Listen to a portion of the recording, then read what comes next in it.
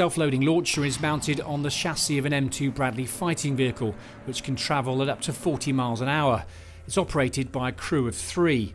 The guided missile launcher carries 12 rockets, each fitted with a 200-pound high-explosive warhead, and it can fire them individually or in ripples. If required, this system can unleash all of its dozen rockets in less than a minute. An onboard computer automatically re-aims between rounds, providing an accuracy of less than 10 metres. The MOD says Ukrainian troops will be brought to the UK to be trained how to use the weapon system. It's a turning point, because it means, for example, the very complacent Russian artillery forces who are not dug in very well, who are just pounding away, suddenly they can be destroyed. Now, there isn't the means to destroy all of them, but every one of those units now knows we can be a target, which means they have to dig in properly, they have to take their time about things, they have to protect their ammunition better. And so this will degrade the capabilities of far more units than are simply attacked.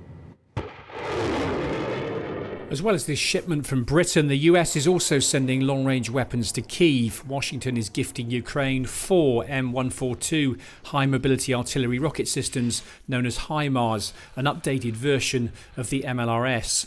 Britain has now sent £750 million worth of military aid to Ukraine.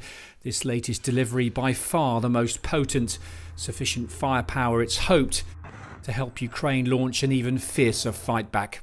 Simon Newton, Forces News.